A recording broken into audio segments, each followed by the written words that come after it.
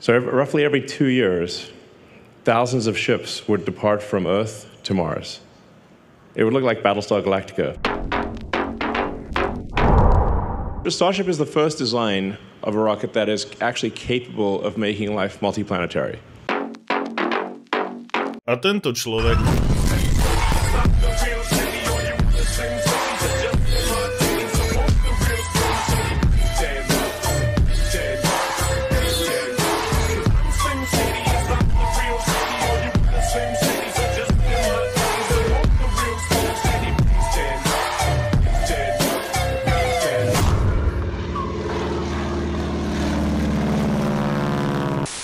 je jej hlavným inžinierom.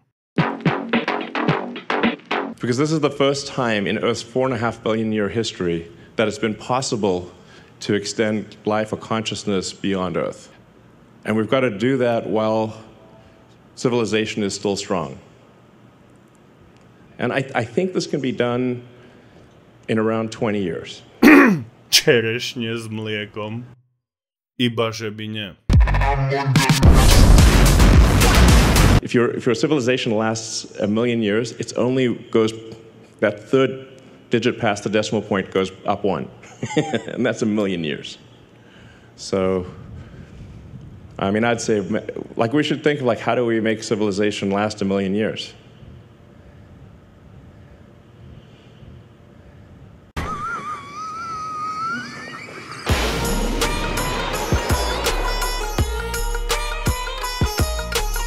Ale prosím ťa, koho zaujíma tak veľká časová škála? No a čo tie medzery medzi panelmi na autách?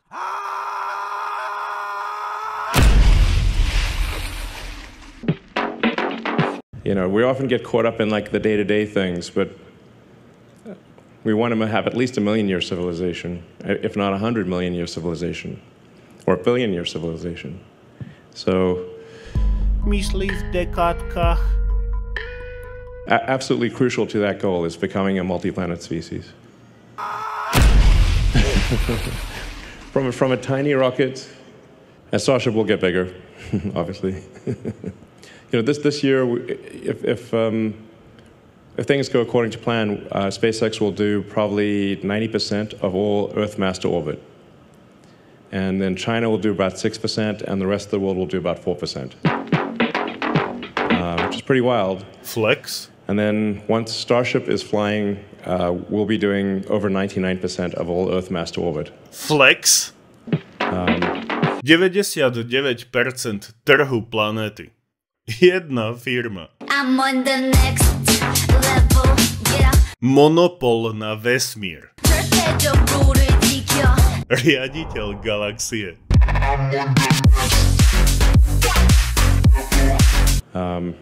Which you kind of have to do in order to build a city on Mars. And I should say we'll also build a lunar base as well. So it might as well along the way. A cestou postavíme základňu na Mesiaci. Lebo prečo nie?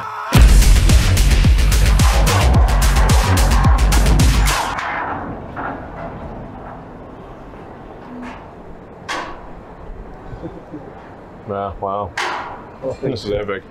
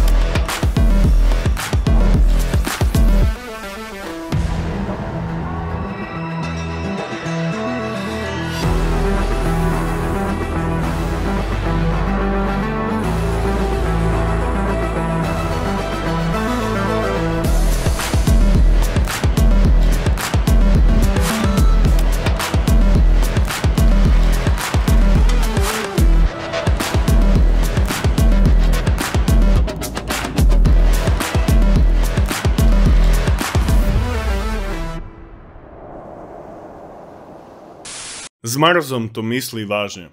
No čo to dokáže zdôrazniť je lepšie ako fakt, že je inžinierom najväčšej vesmírnej lode v histórii, keď ju vo vzduchu chytí paličkami.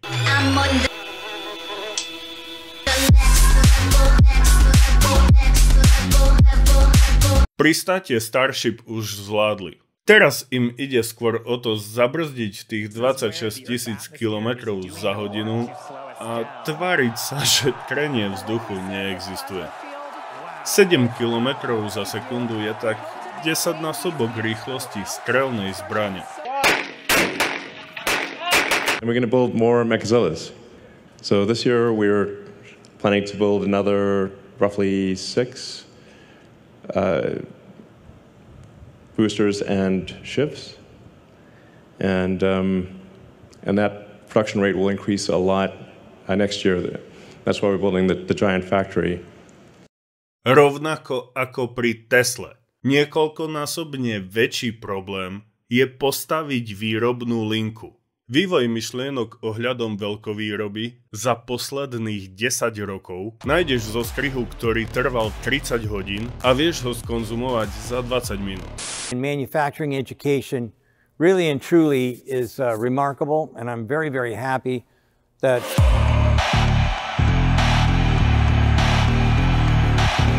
at this point, I think designing a rocket is trivial, just trivial. There's like tons of books that'll, you read them, you know, you can understand equations, you can design a rocket. It's real easy. Yeah, if you say like 2-stage, 2% of your lift-off mass to orbit, just to design something like that, piece of cake. The next step is you want to make even one of those things. Okay, now making even one of those things and getting it to orbit is hard. The making of a production line that builds and launches many is extremely hard. But by building a machine that builds a machine, I mean creating the production system. The hard part is making it and making lots of them and launching frequently. We have liftoff.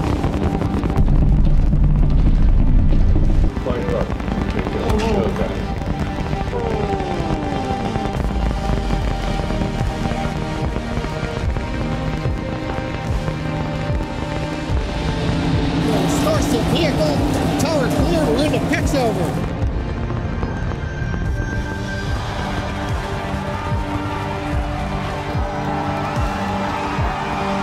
Onboard view from Starship. What a sight! We're flying at twice the thrust of the Saturn V heading to space.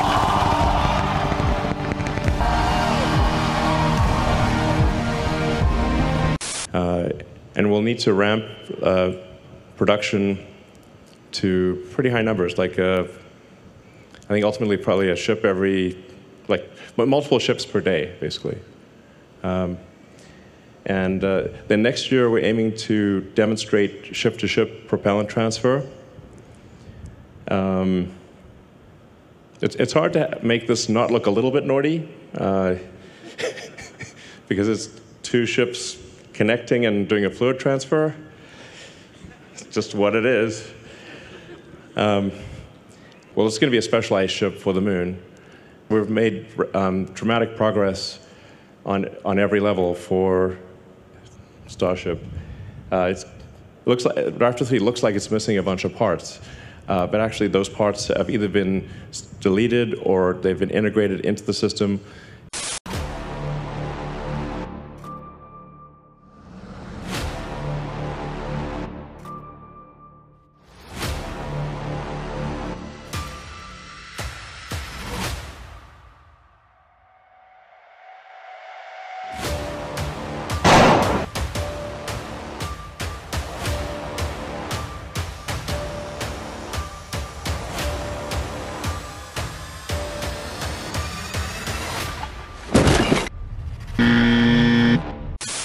Yeah, so it's much simpler. Well, it's yeah, it's actually extremely difficult to build Raptor 3, but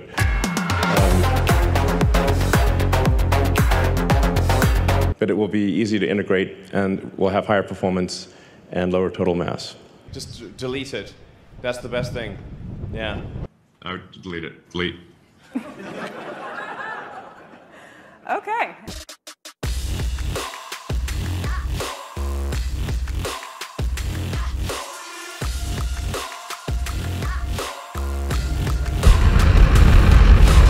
It probably grows a bit more than that even, really. One of the most profound things is Starship 3 will cost less per flight than Falcon 1. So this is within the without breaking physics. We can do this. Vesmírne okienko. Orbit nie je výška, ale rýchlosť.